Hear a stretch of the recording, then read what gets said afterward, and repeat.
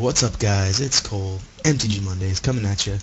Um, I was looking over all this stuff yesterday, and it looks like they have a bunch of new spoilers for Return to Ravnica, so I thought I'd talk about them and give you my opinions on it. So far, we have Root Board Defenses, which has been which has been there for a while. I really actually like this Populate ability. I think it's kind of neat. Not too I'm not too, like, I'm impressed by this card, but it's not, like, awesome. I think it's going to be a really good in Limited, but other than that, I really like the Populate mechanic. Pretty excited for that one. Next is Street Spasm. Let me get here. Ooh. Okay, so it's an X spell, and then we have the keyword for the Izzet, which is Overload, and I really like this.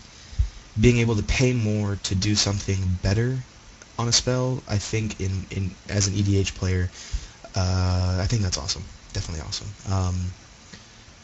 Yeah, I like this card. I think it's gonna be good. Then we have the, what is his name? Deathbridge Goliath. I thought that was gonna be a better picture, but let's see. There we go. So he's 4 for 5/5, which is good. And then the Golgari keyword, which is Scavenge. So for 4 and 2 green, you can exile it from your graveyard to put X/1/1 counters on target creature where X is its card's power. You can only do it as a sorcery. I'm excited for these guys for my Skullbriar deck, mostly, just because that's awesome for that deck. Other than that, I don't think certain cards will have an impact, I think, on Standard. I'm fairly certain they will. This one I don't think will. It just costs too much to scavenge. I mean, it is a 5/5 for 4. That is good. But just for the scavenge ability, it's just 4 for 5/5 vanilla creature. I don't think it'll be too crazy.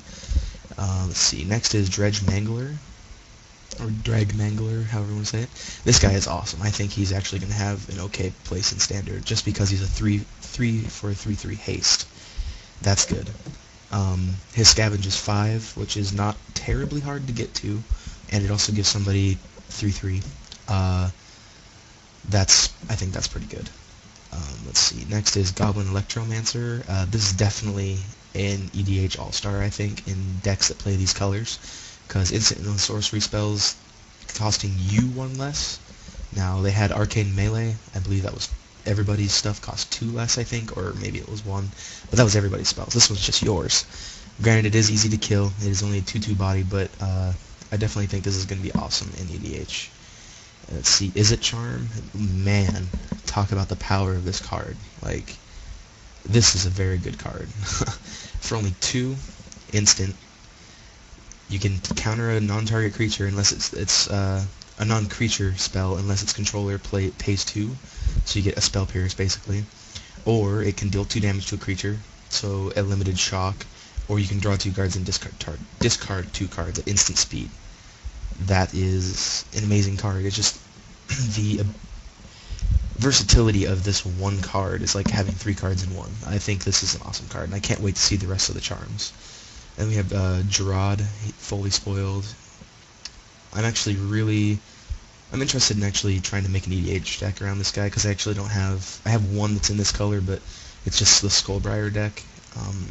So I'm actually interested in making one in this colors that have to do with graveyard recursion and graveyard stuff like that. I think he's going to be really good definitely in EDH. And then we have the Korozoda Guild Mage. I'm actually excited to see what all the new Guild Mages do. They were pretty much one of my favorite cycles of last Ravnica, because they all did something awesome.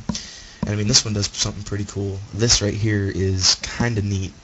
Giving it 1/1 and Intimidate for 3 that's pretty huge. That's like almost a Planeswalker-ish feeling ability, you know what I mean? Like Elspeth giving him 1/1 or 2/2 and flying, or a Johnny giving him double strike and flying. I think that's going to be really good. And he only costs 2 to play, so so basically you can play him, give himself next turn +1/1, and give him Intimidate So he's a 3/3 on turn 3 with Intimidate that can attack. I like that. And then his second one, sacrifice an untoken creature and put X Saprolings, where X is the sacrifice creature's power. And the fact that you don't have to actually tap this guy to do that, I think is really good.